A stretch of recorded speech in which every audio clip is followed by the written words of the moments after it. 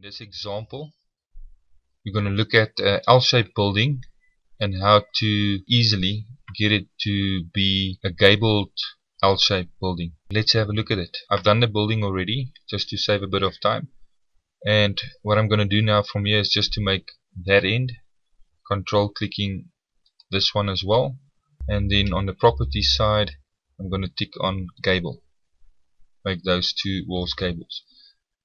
The third wall that we want to make a gable is part of this wall. So if you select this plane now and you say gable, all of it becomes a gable. That's not what we want. So I'm just going to undo that quickly. So part of this wall needs to be a gable, part of it needs to have a slope. What you need to do then is we're going to have to split the wall, and we have to going to split the surface as well. But where do you do that? That's the question. So the wall we want to split in line with the inside line of this wall here. The reason for that is so that you create a support on this side for your girder truss that's sitting across there. If you don't do that, what's going to happen is that girder truss is going to basically cut on the inside line automatically, and then you have to go and modify the heel to get a normal heel again. To alleviate that problem, what we're going to do is we're going to use the split tool. Then make sure that in your command line you switch to 2 line, and then you can continue. And I'm going to zoom in on the inside there, stretch a line across that is parallel with that line. So stretch it across until you're outside the building, and you click again, and it's going to ask you what do you want to split. We only want to split the wall for now, so we split the wall, and then the next thing that we want to do is we want to split the surface as well. If you zoom in, you can see the surface is defined by one surface only. We want to split that in two as well, but where do you split it now?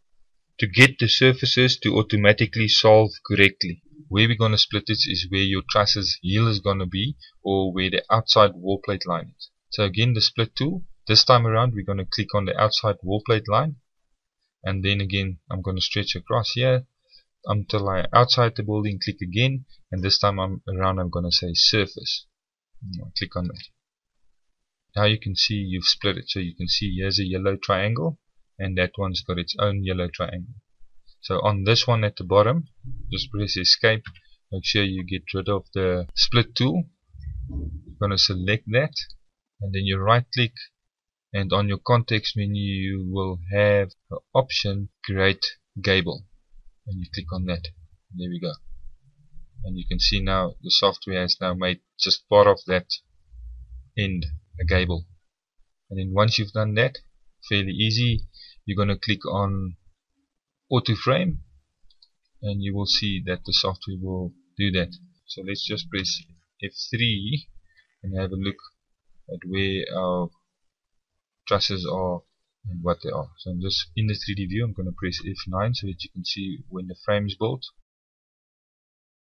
And you can see now that I look at it, you can see if I zoom in on the heel of this truss, then that's fine, and that's what we want.